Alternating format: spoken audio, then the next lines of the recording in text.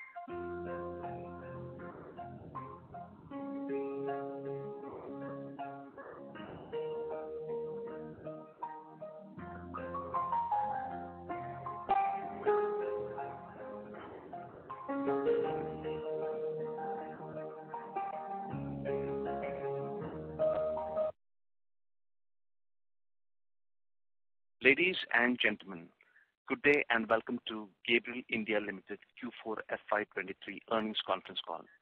This conference call may contain forward-looking statements about the company which are based on the beliefs, opinions and expectations of the company as on date of this call.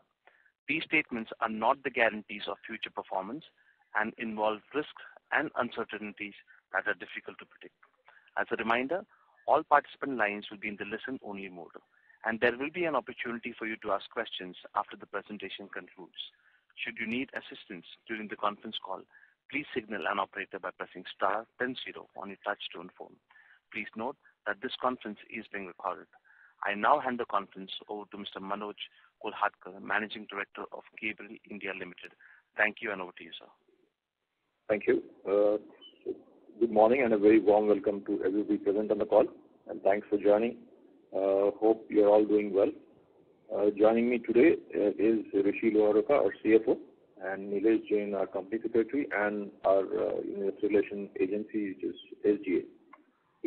As you all must have seen, we already uploaded our results for the full year and the quarter 4 and full year and investor presentation yesterday on the stock exchange. Hope all of you had a chance to go through the same. And of course, we did have a special call after our JV announcement in early May on May 10th, if I recollect. So this is actually the second call for the full year results. So I'll give a brief overview of the company's performance and take you along slide by slide on the presentation, and then open it up for any questions and clarifications. So if you refer to the presentation, I think the first few slides, I think straight you can go to slide number 5, which captures the quarter performance. We did a sale of 737 crores. It's been a healthy quarter. I mean, of course, not as good as Q2. As we all know, the Q2 is the festive season quarter. That is always the best.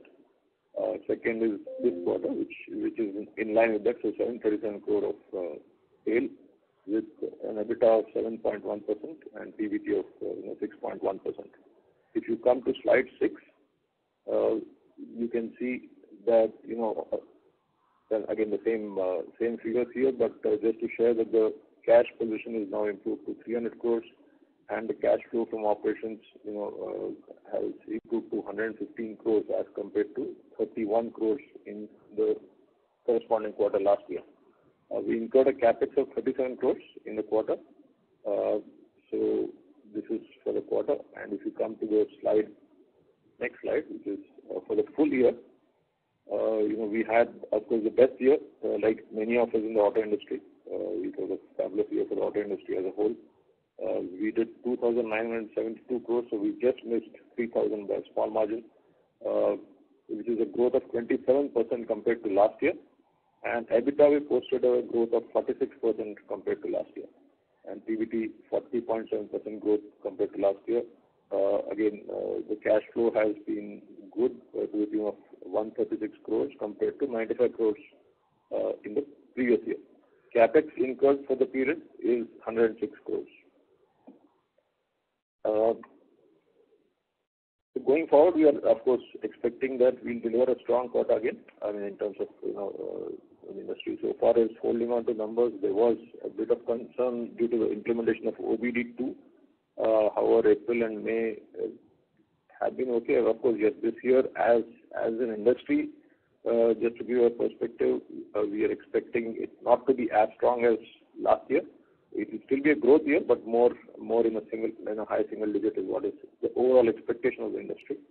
So we are also happy to announce that the board has recommended, based on the last year's performance, the board has recommended final dividend of 1.65 on the face value of rupee 1, and this is subject to the approval of shareholders. So the dividend payout ratio is maintained, in fact, maybe a little much higher at 28%.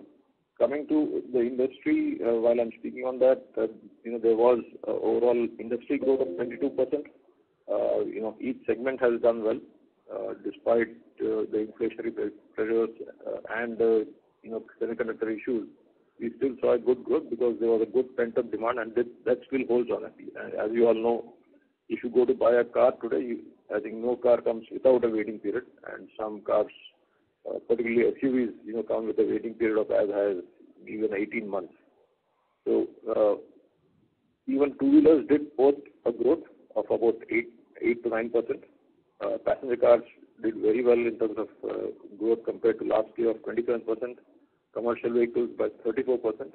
Tractors also had a record year. Of course, we don't supply to tractors, but as they form part of the automobile industry, they also did very well, almost hit a million figure in 22-23.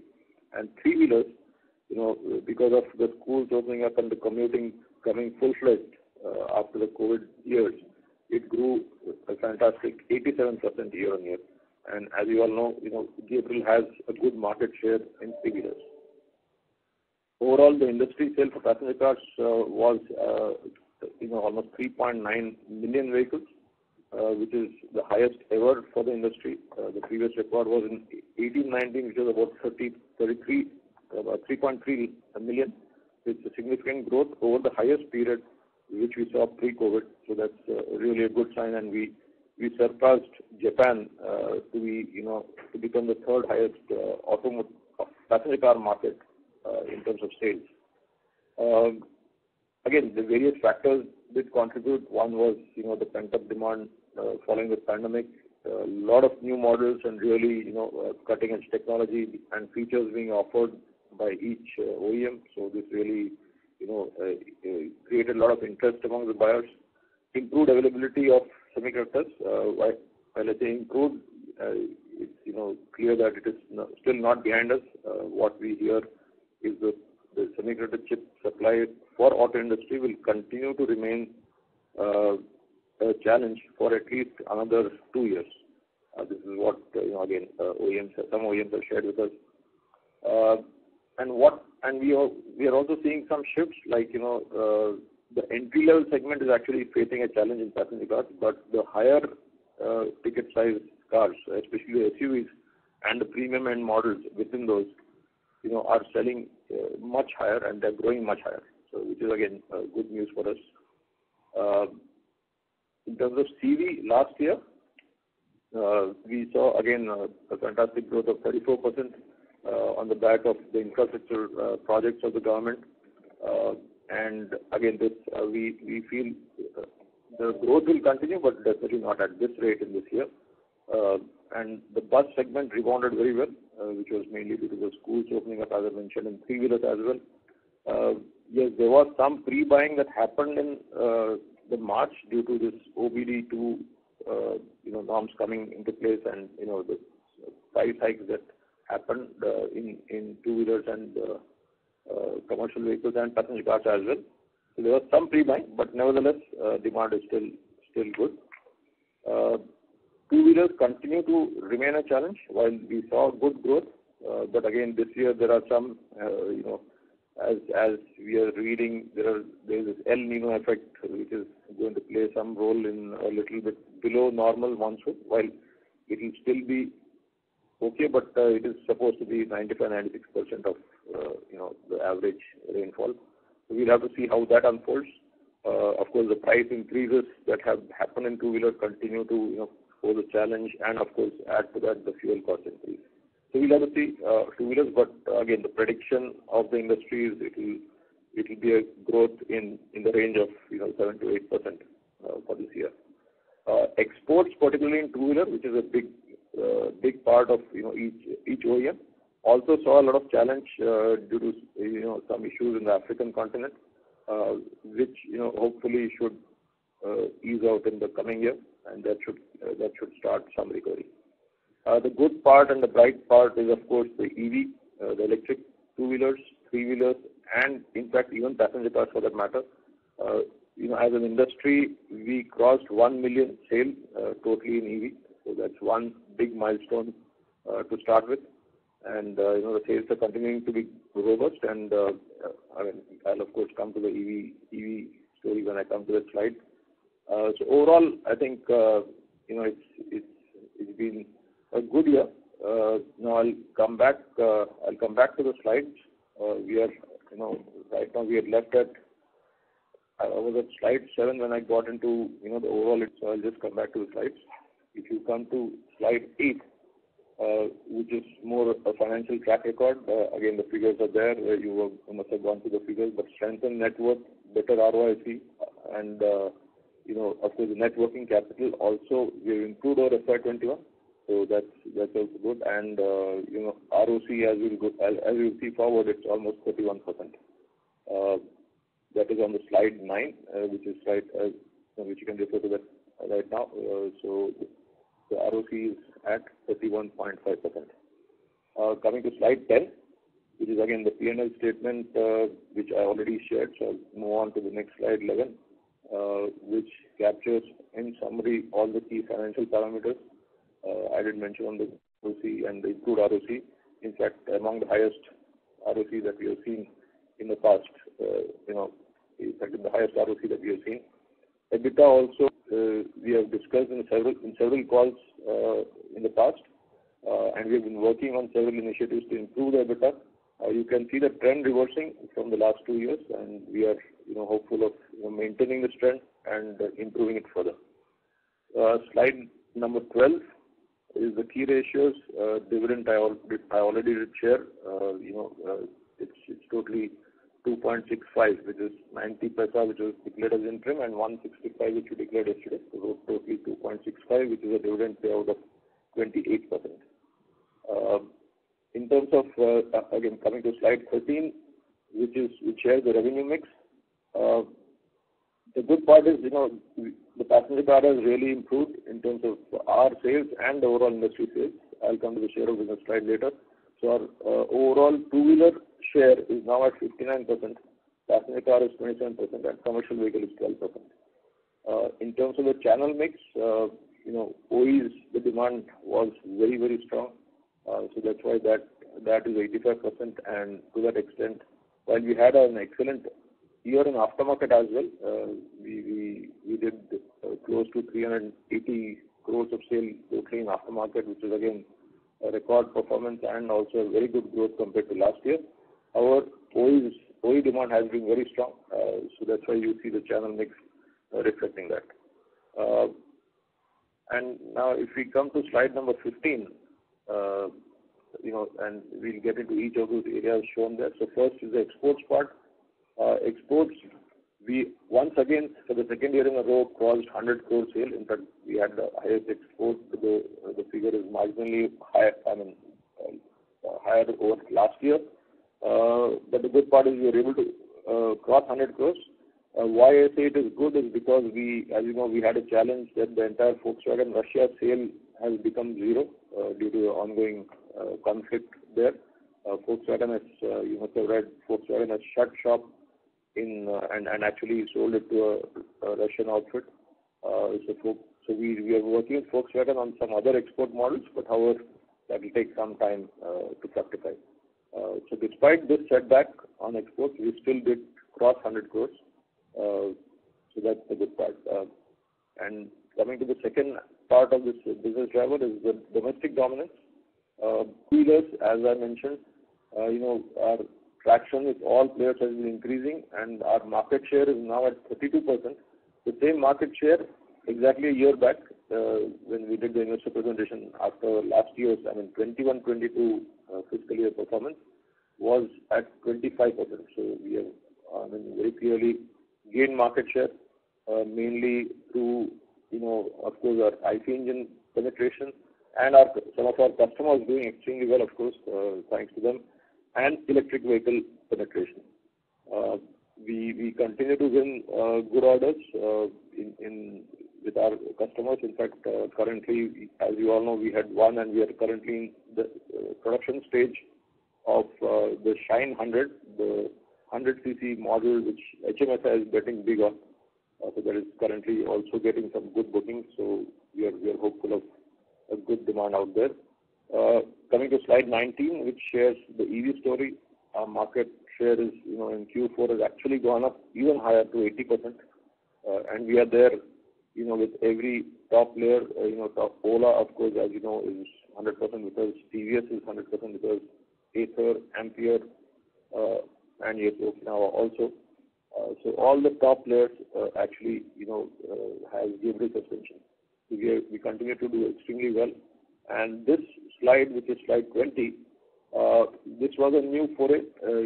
We have selectively chosen this e-bike because, one, there is a huge growth of e-bikes predicted to happen in the European geography, particularly owing to all the climate activists, and also more and more sensitization of each and every individual, which is actually a good thing. The growth of e-bikes is supposed to continue at the rate of almost 20% in the European market. So it's a very high growth area. Here we have developed the first front fork and given it to Hero Cycles, and they are exporting it to their German arm. So we have dispatched the first lot, and we are of course awaiting the performance and of course the feedback of the model in the market. And we intend to develop this further and look at some other options as well of supplying to some good e-bike makers.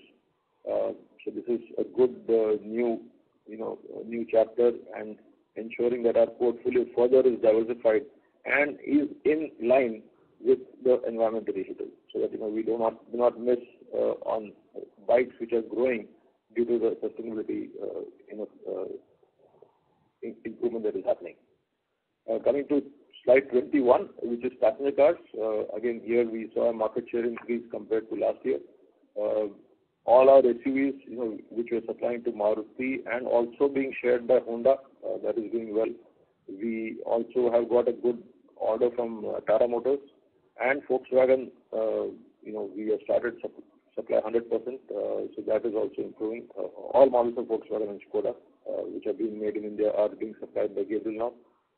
So we'll see improved volumes going further. And Mahindra, of course, the XUV700, which is doing extremely well. The Thar, both continue to do well. So this is the utility vehicle. This is slide 22. You can see, all those utility vehicles which are shown as pictures here. The point is our traction in utility vehicle is very strong, and that is the segment that is growing in the passenger car space. So we are in the right space at the right time. Maruti Jimny has recently been launched. So the early information that we have is the bookings are good. So we'll have to see how that performs. Slide 23 is on commercial vehicle, where we are practically the single source to the entire country, and we continue to work with every OEM, supply all the varieties just in time as the OEM desires, and that continues to be a good stronghold for us. Railways, I always mentioned that this is small. The growth is still not there. We are still not back to pre-COVID levels. But the good part is we are now expanded into high-speed trains and also locomotives where we were not there earlier. So this is a good development. So obviously when the volumes do start growing, we are ready with our products. Slide number 25 is an aftermarket.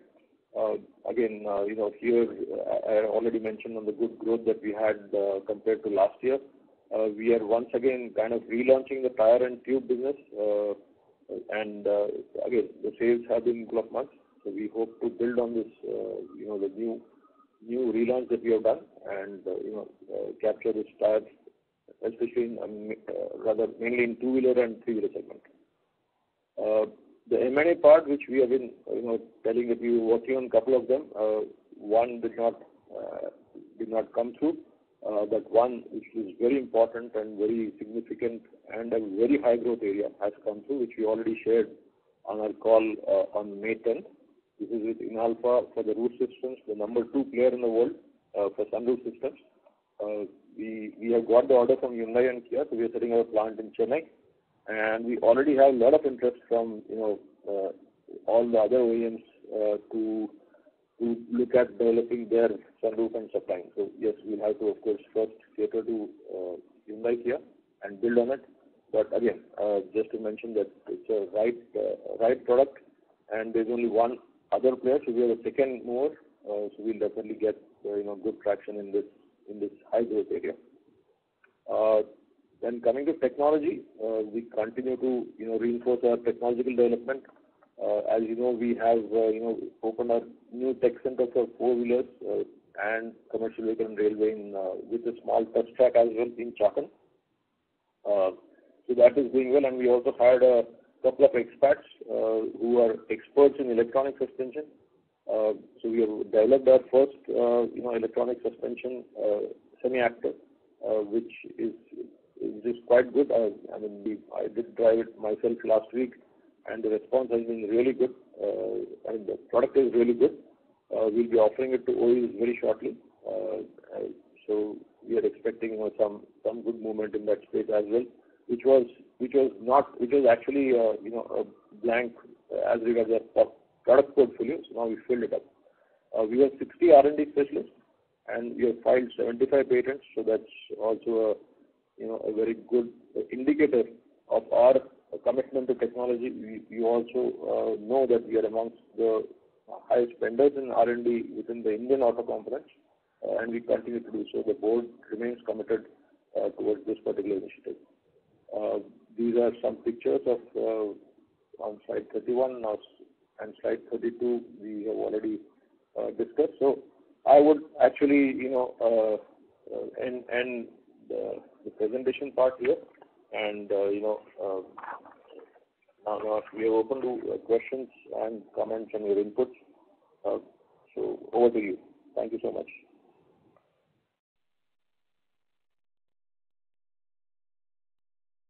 Should we open the floor for questions? Yes, please. Thank you. We will now begin the question and answer session. Anyone who wishes to ask a question may press star and one on the touch-tone telephone. If you wish to remove yourself from the question queue, you may press star and two. Participants are requested to use handsets while asking a question. Ladies and gentlemen, we will wait for a moment while the question queue assembles. The first question comes from the line of Mumuksh Mandalesha from Anand Rathi. Please go ahead. Thank you so much, sir, for the opportunity, sir. Just on the financial first, gross margin were lower sequentially. Any reasons for decline, sir, this quarter?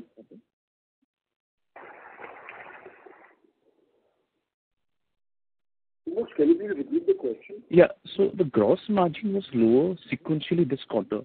So any reason for decline, sir? So none in particular. It's only some changes in the product mix that causes that decline. But if you look at the overall perspective, including the other income, the profitability is better from the previous year. Got it. I mean, there's no major change in RM costs, right? In terms of increasing RM costs, sir? Increasing which cost? RM. RM. No. Okay.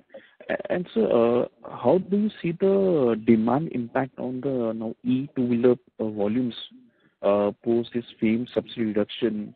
Any indications from the OEM how they plan to ramp? Look at the production numbers. Obviously there'll be a little bit of correction, but yeah, whatever we have spoken to OEMs, in fact, many of them have already, like is only logical. You cannot make your business case purely on subsidies. So everybody has, everybody knew that the subsidies at some point of time are going to be, tapered down and even at some stage withdrawn. So I would say that, Ola is definitely, that's one OEM that where I have feedback. They have said that they've seen it earlier only, and they don't see any change in demand as far as their product is concerned, and you can see by the numbers that they continue to do well. Because it's finally, even at that price, it's still a compelling proposition. As more and more people use EVs, the sheer comfort, the low cost, zero maintenance, and the features, they become so compelling that the people will only shift and gravitate towards more and more EVs. Cost becomes is not a key driver. Cost is surely a driver when it comes to rural segment. And anyway, in rural segment, the EV traction is still yet to pick up. I'm talking of high-speed two-wheelers.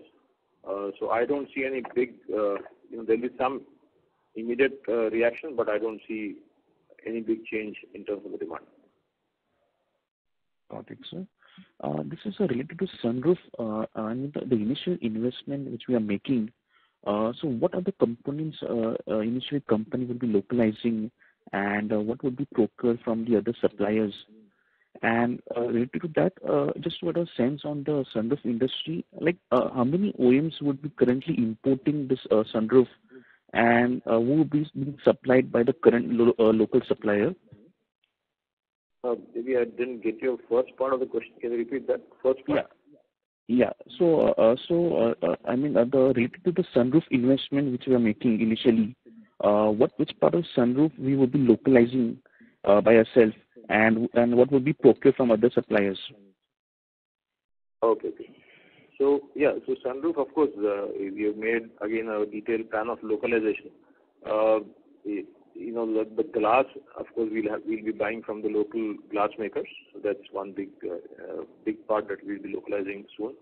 And yes, there is also a value addition that is done in-house in terms of the PU encapsulation. So that for that the machine is already ordered and it should come in the month of July or August. So that will also be a good value addition which is localized, and it will be a localization as far as the OEM is concerned.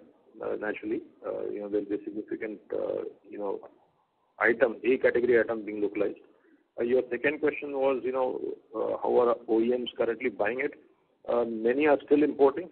There is only one player, Webasto of Germany, who has a shop and who has a plant in Pune. They're also opening up a plant in Chennai.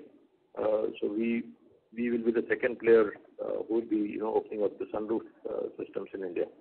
So the demand is very good. The traction, that people want only the high end with the sunroof as far as the SUV particularly is concerned. So we see enough and more demand, and OEMs very keen to localize this part. Thank you so much for the opportunity, sir.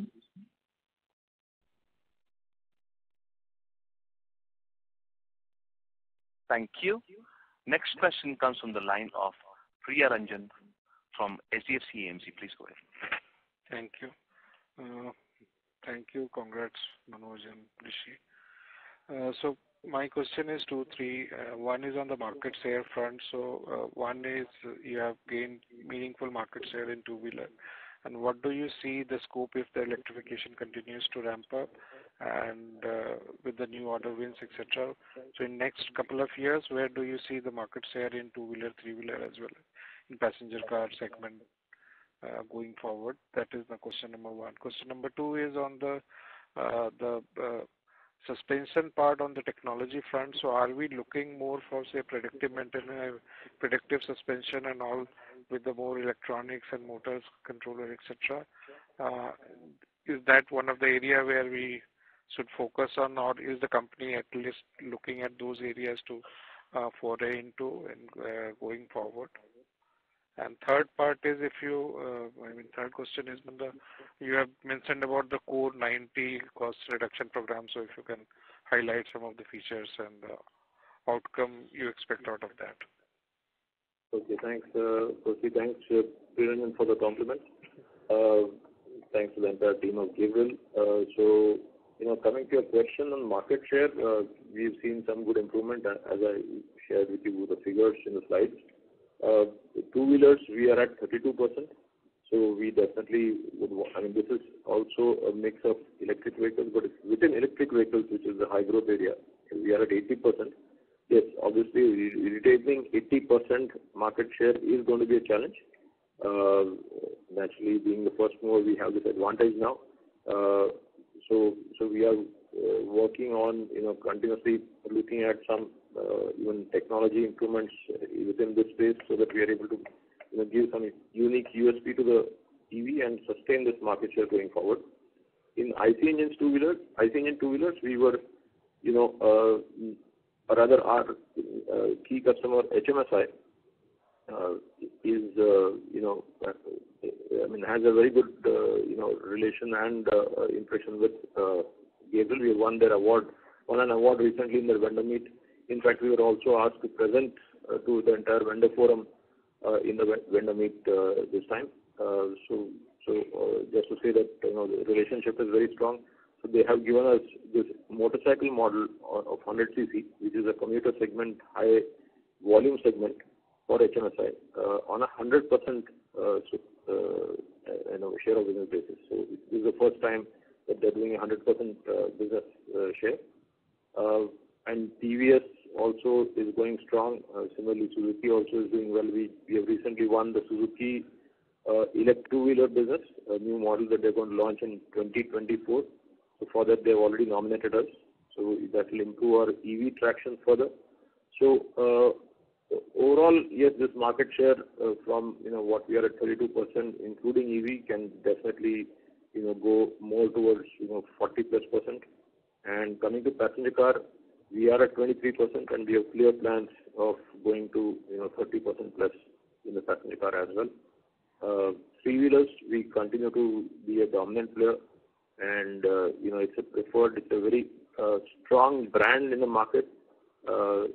So there again, I would say more or less 60% market share in three-wheelers in IC as well as in EV. We are already with Kinetic, we are already with Bajaj, and we are already with the Mahindra Trio. So we are already quite well entrenched even in the EV three-wheeler space. So that's on the market share. Your second question was on the technology. So good question, Priyanjan. So in fact, we are right now working on semi-active. So semi-active is, as far as the industry is concerned, the semi-active itself is a very good proposition and a big cost increase compared to your passive. A fully predictive is a long way away. Fully predictive is offered in very, very limited models, even in Europe, which is the most developed market in the world. Just to share, if you let's say the Mercedes GLE, the SUV, which is over 1 crore rupees, there you get a fully active suspension even in Germany at an additional cost of 5,000 euros. So you have to actually pay an additional premium when you book your car if you want a fully predictive suspension.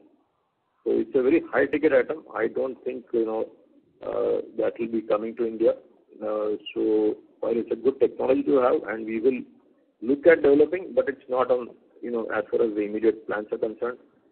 We definitely are developing our semi-active, which is as I already mentioned, is going on the right path, and we expect to introduce in some of the OEs at the earliest in India.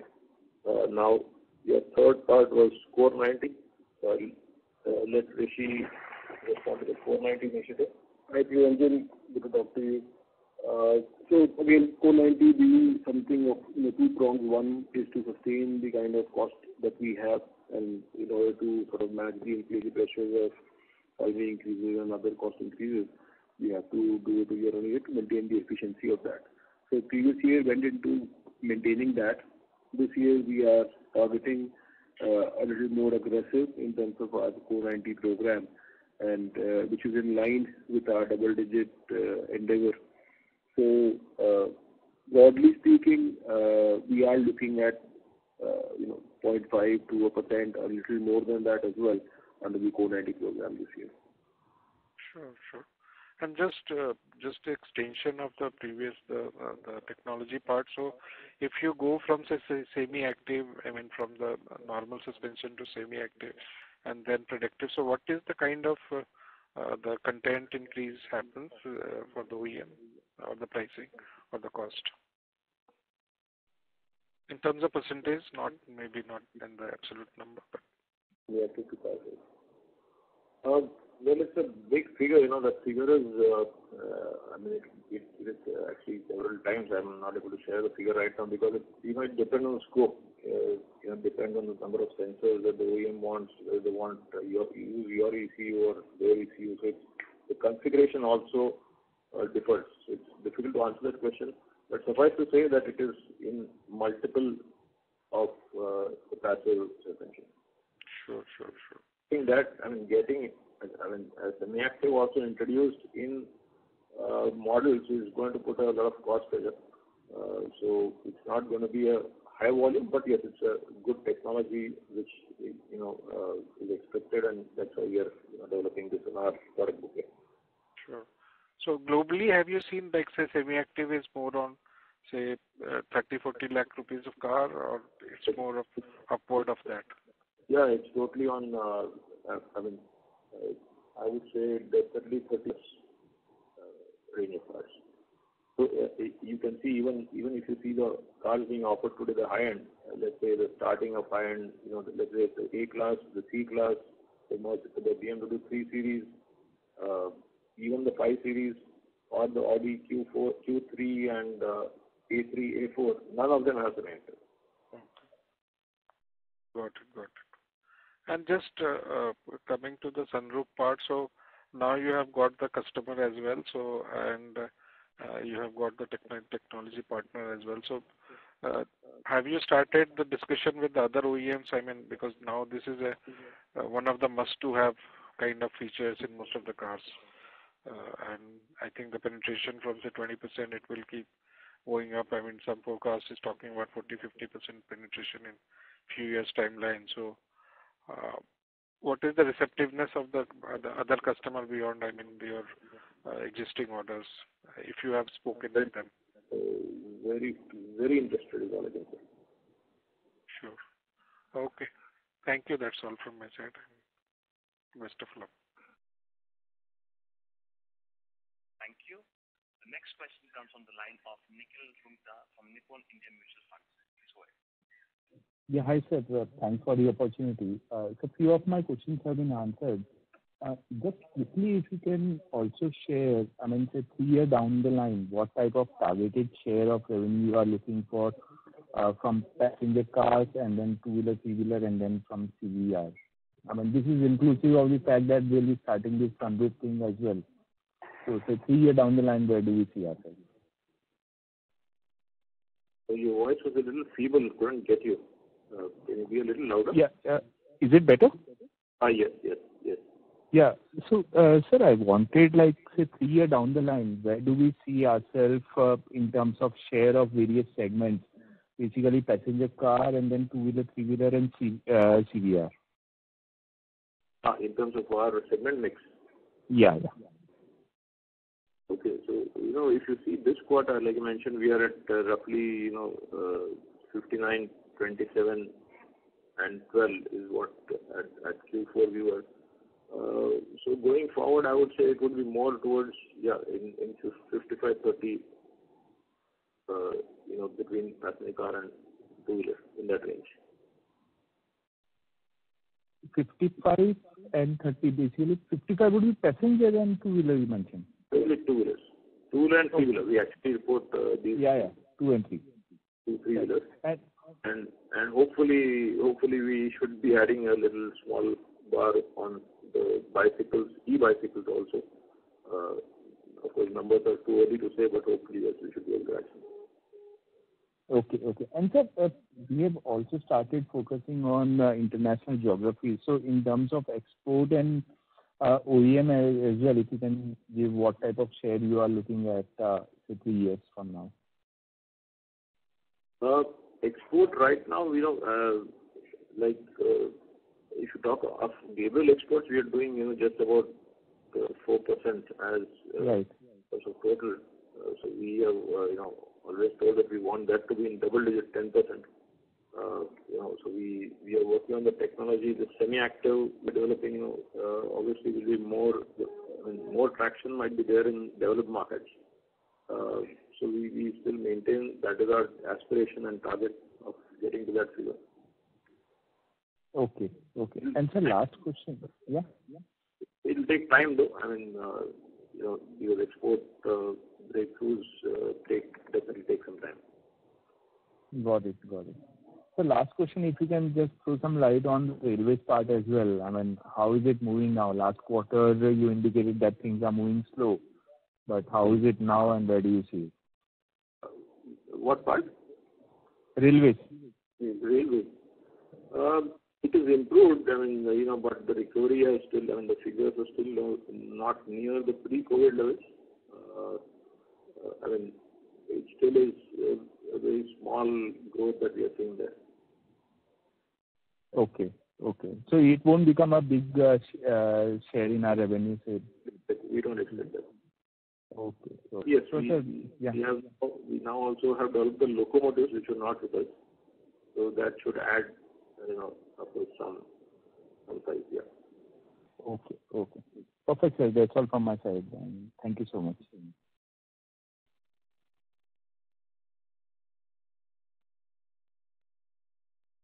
Thank you. Next question comes from the line of Chetan Jindodia from AlphaStreet Advisors. Please go ahead. Hello, sir, and congratulations for a very good set of numbers. So, I wanted to understand, last 2 years we have seen very sharp improvement in market share, and thereby very strong growth ahead of the industry volumes.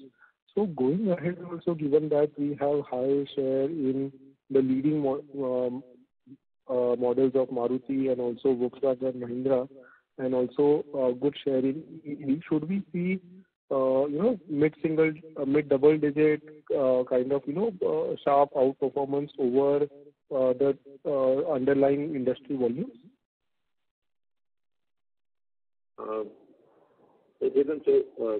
Yeah, we are seeing that improvement. We are basically, as I said, coming to passenger car, we had the right products in the SUV segment and which is growing. So that is helping us.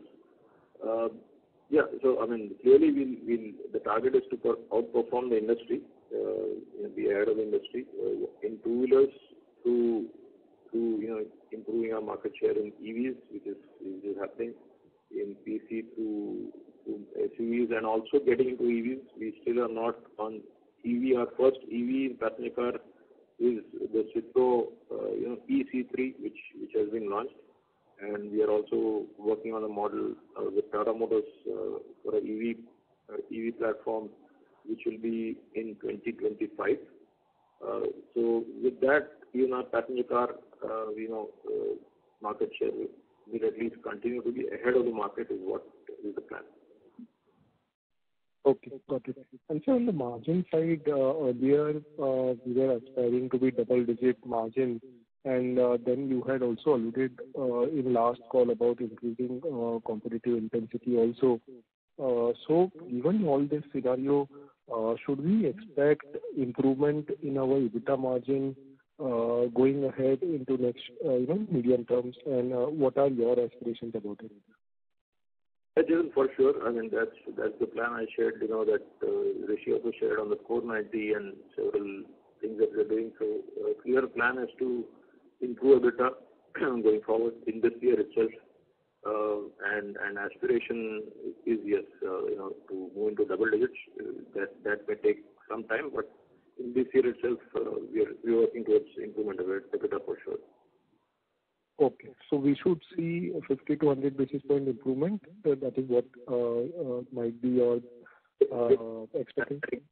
Sorry, but like we, I've always said, we don't give that specific guidance. But yeah, I can tell you on improvement, yes, you will see that. Okay, great, sir. Thank you and all the best.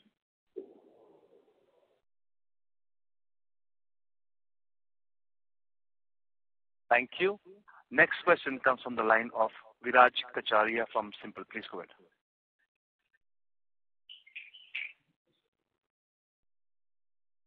We have lost the line. Next question comes from the line of Mr. Pankaj. Please go ahead.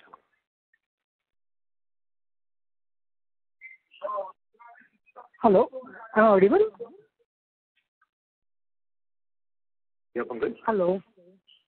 Okay. Thanks a lot for taking my question. So first thing I just wanted to know, the order book for Vande Bharat is out, and we being the market leader in the suspension, and as I understand, one Vande Bharat train costs around 120 odd crores as per the tender, and this the railway minister has time and again showed the efficacy of the suspension which has been implemented in the train, and as we have 80% plus market share in railways, are we not vendor to these railways or the companies which are developing these producing these trains? And secondly, in the same, the cost is 120 crores, and you had earlier mentioned that each train, rather in LHB bogies which we used to supply, there used to be 16 odd suspensions instead of 4 odd, which were used by in earlier trains. So just wanted to understand what is the total addressable market for us, and whether we are present with these producers or manufacturers of the train or not. Yeah, Pankaj, so I'll try to answer your question. So on the railway, we have three new orders that we got, but these are development orders. We still do not have the bulk order that will come through once the development order is processed and it performs well, which is what we are expecting. It should not be a problem. So one is after LHB, which had 18 shocks per coach, we have now into train 18. We are also into the electric locomotive, and we are in the Vande Bharat. So all these three are new additions to our railway family. And each of this has 20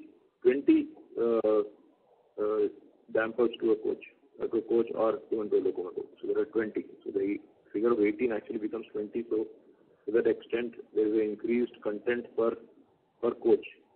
Now, the tendering, we are still not in the production space, so I cannot give a figure of that as of now. But on the tendering part, it's again shared between various players. So that's how it will go. So if one train costs around 120 crores, there are 16 odd crores or 16 odd coaches in each train. So can I, and that does the value of each coach would be around 7.5 to 8 odd crores. So can we assume, as and when it is manufactured, can we assume, and this suspension being a critical part of the ride quality out there, so can we assume substantial share of these 7.58 crores per coach as a total addressable market, total share for suspension? Means maybe say around 50 lakhs to a crore per coach? Certainly no. The biggest ticket size in a coach is actually the rolling stock, and then the braking system, and then the electricals that are there, and of course the air conditioning and the door system. So largely the big ticket items are these. The suspension definitely is not in that space, but yes, the value per coach of a suspension is significantly higher compared to, let's say, what we give in passenger car, etc. No doubt about that. But it is nowhere near crore or something that you mentioned. Certainly not. And so my second question. That's why I said, Jason, the volume, while it brings a good bottom line, but the volume point of view is still a very small, and now that we get this almost 3,000 crores, it still is a very small part. So in fact, we don't even report it in segmental revenue. It's actually quite small. Okay. So second question regarding the margins. So if you compare our top line somewhere in FY18 or 17, I suppose, we had a top line of 1,500 odd crores and PAT of around 146 odd crores. Over a period of time, we have practically doubled the top line, but our PAT has just grown by 33%. And in this period, we have implemented the Core 19 program.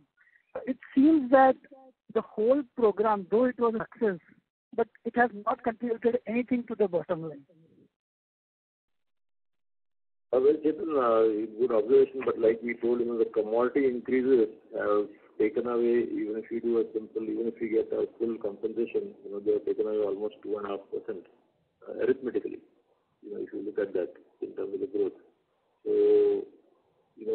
So, figures, if we had not done the Core 90, figures definitely could have been much adverse. The Core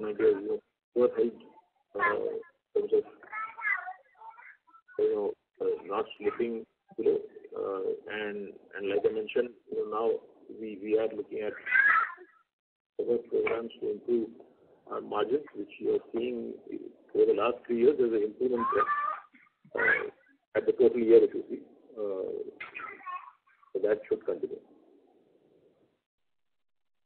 So can we expect anything in near term?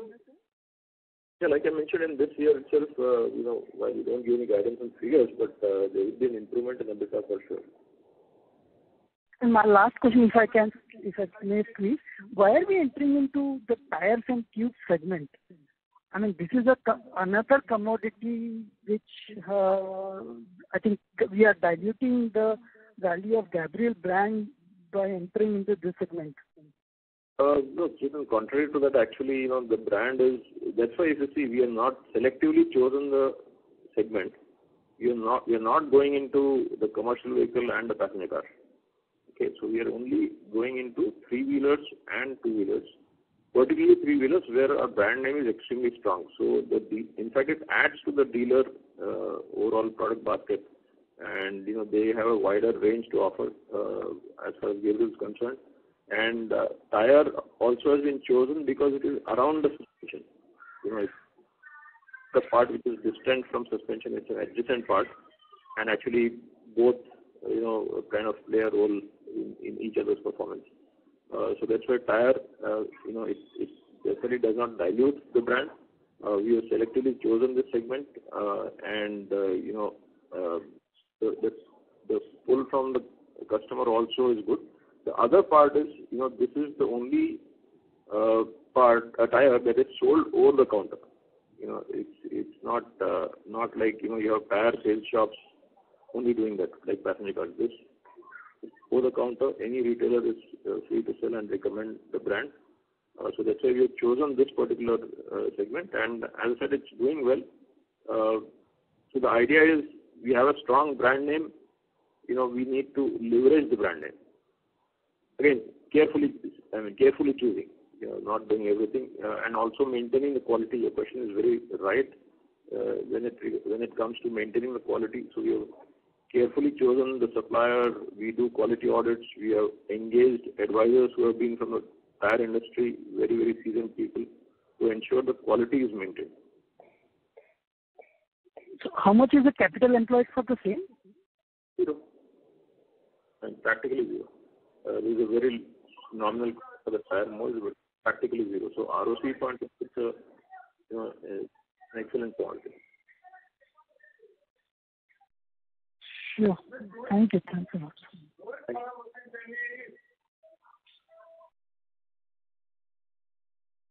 Thank you. Next question comes from the line of Gabriel from Phillip Capital. Please go ahead. Yeah. Good afternoon, sir. Thanks for the opportunity. So my question is again regarding to the Core 90 program. So how much of the benefit of Core 90 initiative, according to you, is reflected in FY23 margin? So, 1% to 1.5%. How much, sir? You are talking about 1%. 1.5%. Sir, your voice is not audible. 1 to 1.5%. Okay. And sir, how much of the cost inflation we are able to pass on to the customer, as as MD sir said that we have been impacted by almost 2.5% because of the rise in the cost of raw material. So how much we have passed on to the customers, and how much we are expecting in FY24? The commodity pass-through is almost 95% in our case. So we have fully passed on whatever the cost inflation we have seen till date. If you do the calculation, the mathematical impact of commodity in the previous year is almost 1%. Even if we do 100% pass-through, the margins would go down because of the mathematical denominator effect of 1%. Okay. And so on the sunroof business side, as MD sir said that we are looking to localize A categories of items. So how much this contribute to the total RM basket?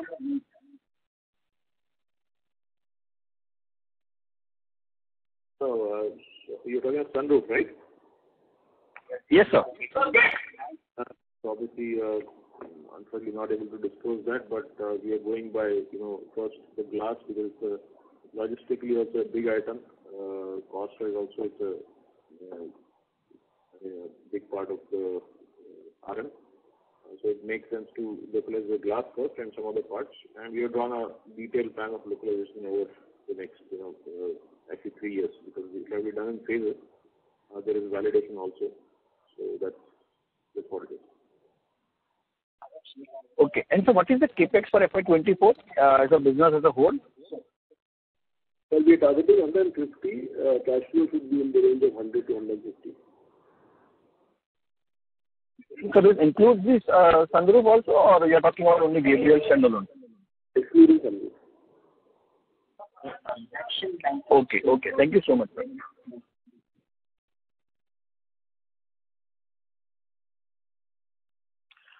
Thank you. Next question comes from the line of Shashank Kanodia from ICICI Securities. Please go ahead. Yeah, good morning, sir. Just wanted to check, are we present with Simple Energy, which launched an electric two-wheeler yesterday evening? Simple Energy, I don't think so. But if actually we keep tracking, I'll come back on that, because there are so many two-wheeler EV manufacturers, so over 200 of them. So we are actually carefully choosing the ones that we actually develop, because we also do a kind of a check on a kind of due diligence also on the maker. Otherwise, there's a huge amount of development effort that goes. So Simple Energy, we are making samples for them, but I don't know that it's in the model that has been shared yesterday. Okay. And secondly, sir, early in the calendar year, there was, media articles mentioning about the front forks taking a knockoff at Ola electric scooters. So just wanted to check, are we at fault by any case? And Ola has offered to replace it free of cost for the customers. So is there any financial implications for us? If you read the article, there's a clarification also which came in Mint. So it is clearly said that the fork arm is what that failed. It is not the front fork suspension. Unfortunately, when you talk of fork, everything comes to front fork. So it's a thing which connects the front fork with the wheel. Okay. Which is bought by directly by Ola. Now, we don't supply this part to them or to anybody. It's not our scope. Understood. So we are not at fault by any chance.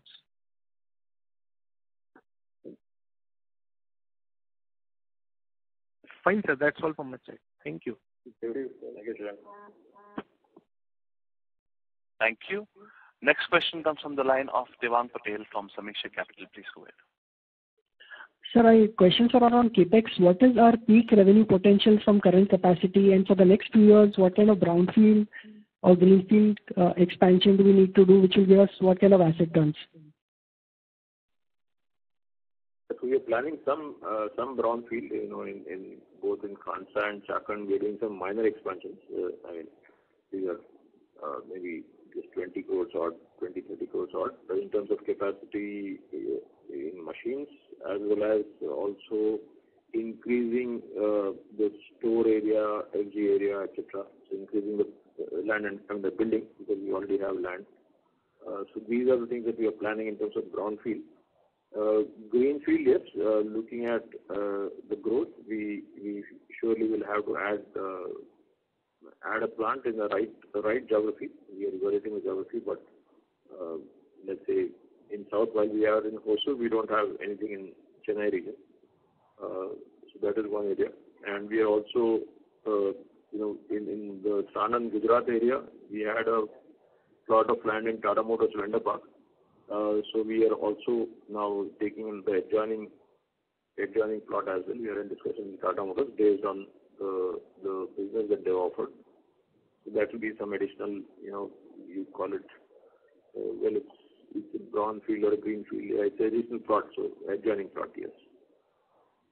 So what is our peak revenue potential from current capacity?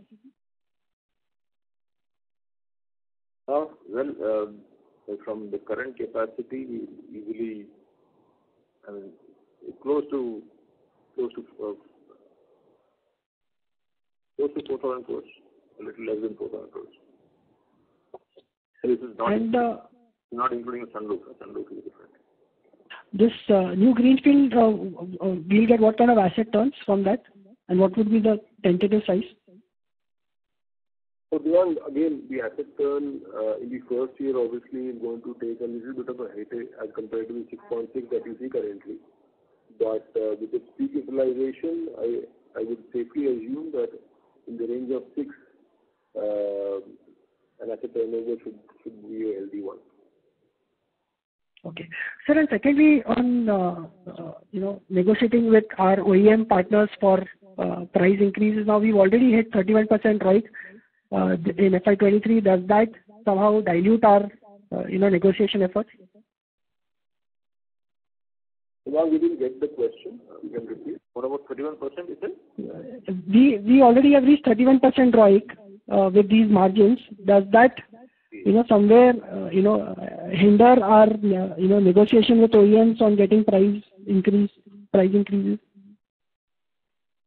Yes, that still is, especially we have got the price increase back to back on the RM. Most of that is done and concluded, practically everything.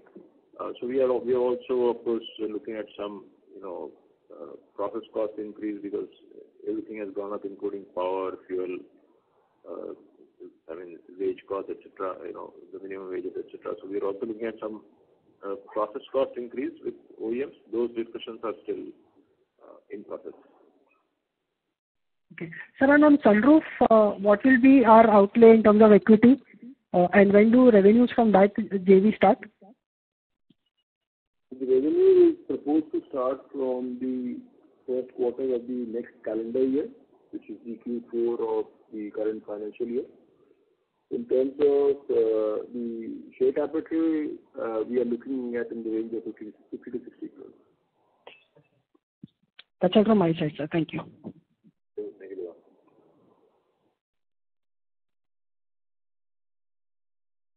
Thank you. Next question comes from the line of Viraj Kacharia from Simple. Please go ahead. Yeah, hi. Thanks. Just 3 specific questions. First is on the gross margin. If you look at our, can you hear me? Hello? Viraj, I'm not able to hear you clearly. Am I audible now? Yes, better. Yeah, so basically, first question is on the gross margin. Now, if you look at our mix broadly in terms of business, say, aftermarket or the export piece or even the CV railways, these are typically, in terms of margin hierarchy, these are the highest margin businesses for us. And in the year, they have done quite good. In terms of share increases also, there's been a healthy increase. Similarly, in terms of EV, in, say, two-wheelers, where the value addition or the margin structure is really better, that's also seen a really, really healthy flow for us. But when you look at the gross margin for the year, and especially, say, if I say even in Q4, we're still around 23.5%, 24% band. So I understand the numerator denominator element, but just purely in terms of the margin structure, when you say that 250 basis points is the gap, what will drive that gap? Because the mix is already in your favor incrementally for last few quarters. We're already seeing the RM softening or stabilizing. So from a contribution margin perspective, how should we understand, the journey of, say, 250 or 300 basis points increase, and, what will that entail for us? So, yeah, good question. To sort of summarize it in a simple form, let's look at, say, 80 to 100 basis points on the operating leverage, and the remaining should come from the gross margin. And gross margins will have various levers, including Core 90, which is renegotiating with suppliers, renegotiating with customers on some price increases. It's also to do with some softening of commodity, having a full year effect now, given that last year did not have the softening for the full year, and we still saw a lot of increases coming through. To the extent of 0.8% last year, the commodity impact was there on account of denominator, and around 0.2 on account of under recovery because of the other businesses where there is no 100% indexation. So those benefits are going to come in this year, as well as we are looking at some product mix changes as well, which will help us support the improvement in the gross margin. Just to add further on this now, if you look at a localization, say in a passenger vehicle segment or a two-wheeler, and this is in relation to if you look at the contribution margins which some of the other competitors they on, say in a PV by Tenneco, or you have other two-wheeler MNC and local player. Even after this improvement which we're expecting, it will still be a sizable amount of gap versus what they earn and what we earn. So is there scope in terms of further localization, increasing the value addition in the existing business structure? So how are we thinking on those lines? On the passenger car side, we are fairly competitive. If you were saying about Tenneco, we are aware of the numbers to some extent. Again, everything was known to us, but and we compete in the same market, so we are fairly aware of what kind of numbers do they work with, and I must say that we are better than that. Yes, in terms of two-wheelers, two-wheelers especially, we have some scope of improvement, and that's where we're going to sort of look at maybe a backward integration in order to reduce our overall cost.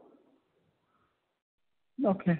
So in terms of the base margin, and say at the contribution level for this business, suspension business for us, after all the initiatives and, if RM prices remain stable, then that should be somewhere around, say, 25-26% level. I mean, indicatively, I'm not saying by when, or, it's also dependent on a lot of other elements.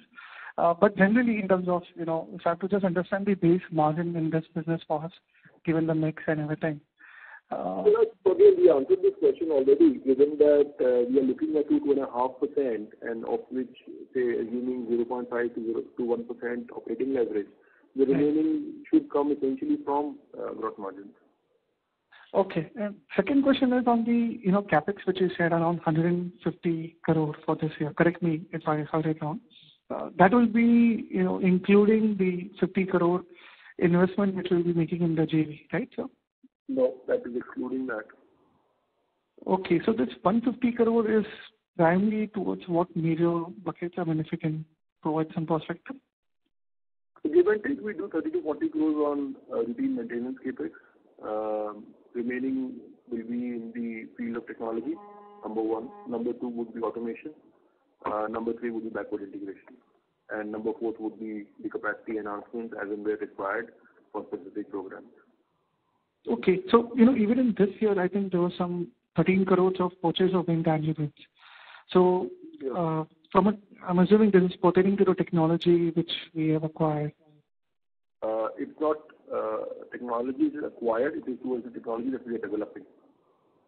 Okay, so post these investments, in the past we talked about having some gaps in terms of technology versus say some of the MNC competitors.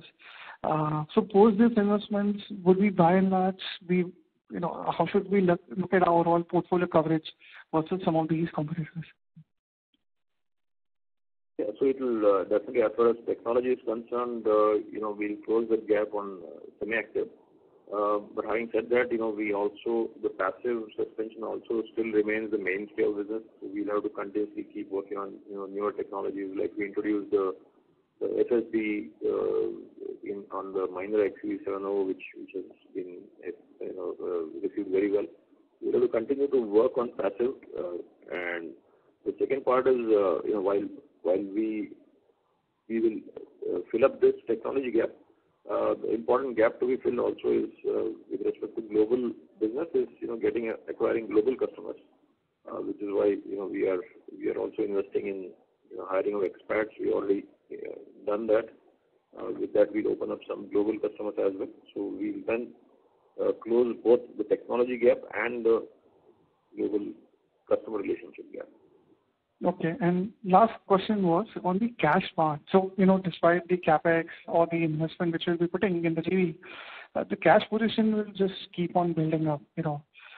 Any thought process on, how we're looking to use that? Any thoughts on the buyback or the dividend distribution policy? So, we've been wanting to have the inorganic piece come live, which we have now done with one of the JV. The target is to pursue this journey further, which is the largest utilization of the cash balance. We may need to even lever if the target size is big. Second is on the organic growth that we already have, including backward integration. Certainly, the cash flow generations for the year would be utilized towards that. So the way I see it from this, the build-up is actually going to be healthy in terms of giving us an opportunity to look at a bigger ticket size in terms of organics. Okay. Wish you good luck, sir. Thank you. Thank you. Thank you. Ladies and gentlemen, due to time constraint, we have reached the end of question and answer session. I would now like to hand the conference over to Mr. Manoj Kolhatkar for closing comments. Please go ahead. Thank you. So thank you once again, for those really interesting questions and also feedback and some compliments as well. So we will continue to, of course, increase and improve our market share to stay out of the market in summary. And glad to, of course, share the new diversification that we have done in sunroof. We are all very excited about it. Clearly, this gives a whole new energy in the entire system. And just to say that this is the first significant move that we have done, and we will continue to scan for opportunities. It's not this is one off, but this is part of a larger strategic plan, and we will continue to work on this and hopefully do come up with one more in this fiscal or the next fiscal. So that's on the diversification part. As regards the industry, I've already shared. This year will be little more muted than what we saw. The high growth year last year. Nevertheless, it's a growth year, and overall the economy of the country is in good hands and looks to be on a path of growth only. So we don't have any immediate reason to worry as regards the overall economy. So look forward to a good year and your support as always. Thank you so much, and that's all from my side. Thank you. On behalf of Gabriel India Limited, that concludes this conference. Thank you for joining us. You may now disconnect your lines.